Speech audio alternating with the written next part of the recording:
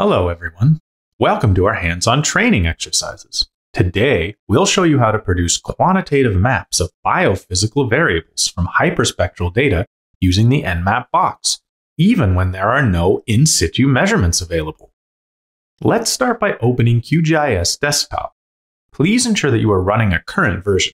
In our case, that is 3.26.3. In addition, make sure you have an up-to-date EnMAP-Box plugin installed, at least version 3.11. Instructions on how to install the EnMAP-Box can be found in the info box below. Now, launch the EnMAP-Box by clicking on the EnMAP-Box icon. Then, take a look at the auxiliary data that we've provided for download. There are several folders, through which we will go step by step. First, we open the folder containing the airborne data. Here you will find a raster image in BSQ format. As the name suggests, this is not satellite but airborne data acquired by the Aviris NG instrument over the Irbach area, which is an intensively used agricultural area in southern Germany on 30th of May 2021, a very sunny Sunday. Simply drag and drop the BSQ file into the EnMAP-Box and display the scene by right-clicking on the raster layer in the Data Sources window, selecting Open in New Map, and then one of the display options. The EnMAP-Box offers quite a range of pre-configured visualization options, but you can also define your own preferred combination of bands. I chose the shortwave infrared 1 configuration, meaning the red channel displays a SWIR band at 2202 nanometers, the green channel a near band at 833 nanometers, and the blue channel a red band at 665 nanometers. Such a false color SWIR visualization is very common in vegetation applications, as areas covered by dense vegetation appear in bright green shades and open soils in pink, making it easy to differentiate the gradients in between. And here it is, our beautiful test site in the Irbach region. The scene was captured on a perfectly sunny Sunday. By clicking on the spectrum icon in the menu above, and then clicking into the data display, you can automatically open a graph showing the spectrum of the corresponding pixel. As you can see, there are many continuous bands, a real hyperspectral data set. Now, the task is to produce quantitative maps of biophysical variables from the hyperspectral data. Such maps can provide important information for optimized agricultural management. However, you have probably never been in the area and have no information about the situation there. When using spaceborne hyperspectral data, such as EnMAP imagery, this is actually quite a realistic assumption. To retrieve the variables in a computationally efficient way, we will use a machine learning algorithm. More specifically, we will use a hybrid retrieval method, where simulated reflectance model data is used to train an artificial neural network, or ANN for short. To do so, open the Applications toolbar from the main menu, enter the Agricultural Applications suite, and select the Create Lookup Table tool. We need to generate a training database that will be large and diverse enough to satisfy the needs of our machine learning algorithm. With the Create Lookup Table tool, we can populate the training database with combinations of reflectance signatures and corresponding model parameters. The way in which we design the training data has a huge impact on the retrieval results. First, we need to define some general settings, such as the sensor for which the training data should be compiled. In our case, this is the Aviris NG airborne sensor, but please note that spaceborne instruments such as EnMAP are also part of the list. Then, we need to define the combination of leaf optical properties model and canopy radiative transfer model that we would like to use. For this example, we use the default option, which is the well-known combination of Prospect D and Foresail, commonly referred to as ProSail. And, as we do not have any detailed information about the spectral characteristics of the soils in our area of interest, we also use the default soil spectrum as background. In the Settings section, we can specify the number of statistical drawings that will populate the lookup table. Selecting larger numbers here will result in potentially finer increments between the different parameters. but also a large file size. Aiming for a good compromise, we keep the default value of 2000.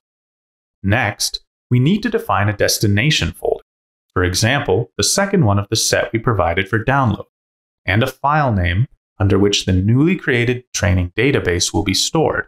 For example, Agri-09. For the no data value and the multiplication factor, to convert reflectance, we will also assume the default values of -999 and 10,000 respectively. Then, check the box to the right in order to include the natural covariation of chlorophylls and carotenoids in your training database that is often observed in nature. Now, the bottom part of the panel contains the leaf optical properties model parameters, as well as the canopy model parameters. Let's start with the leaf model parameters. For every parameter, you may choose between 4 options to enter parameters in your training database. Using fixed values, following a statistical Gauss distribution or a statistical uniform distribution, or entering values in logical steps. Ideally, the settings for the individual model parameters should be based on your a priori expert knowledge, allowing you to constrain some parameters to the expected value ranges. As in this exercise, we assume that we do not know very much about our area of interest. We will parameterize the training database in a very general way, using the following entries. For the structure parameter n, we select a statistically uniform distribution between 1.0 and 2.0.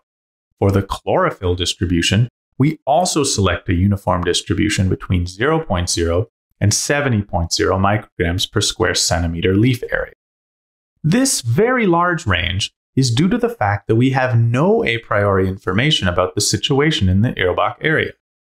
For the water content, we assume a uniform distribution between 0.001 and 0.04 centimeters of absorbing water layer, and for the dry matter content, a uniform distribution between 0.002 and 0.01 grams per square centimeter.